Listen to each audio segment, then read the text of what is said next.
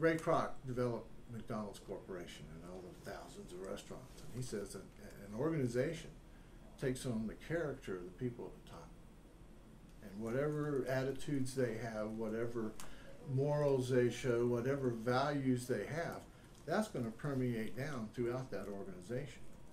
And you can see it in organization after organization after organization. That's the truth of that. Well, when we've got people trying to fight in parking lots and telling you I've got a gun in the truck, and you've got people trying to remove others from board and chairs, and you've got fighting matches and even screaming matches and total disrespect, well, I mean, that's what permeates down to the bottom. I'm doing this with about 50,000 children.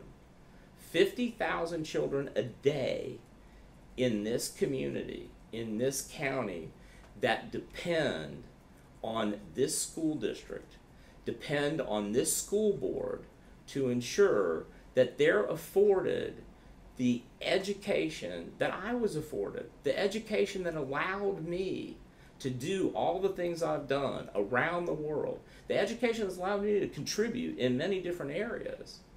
And right now, we're not doing the job that I think needs to be done so that every child in Manatee County is afforded the same opportunity for success.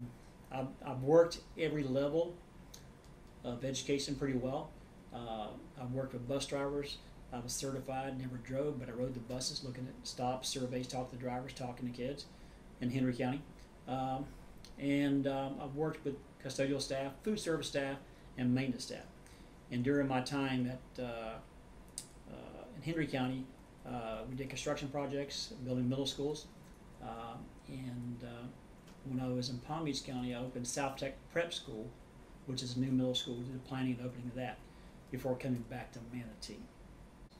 My goal is to offer what I have in knowledge and skills and work for every employee of the district and support them. Support teachers, administrators, bus drivers, custodians, food service, you name it, because they're all part of a team. It takes a team to do the job. The public school, one of the things that I most admire about it is that the public school takes any child that walks through the door.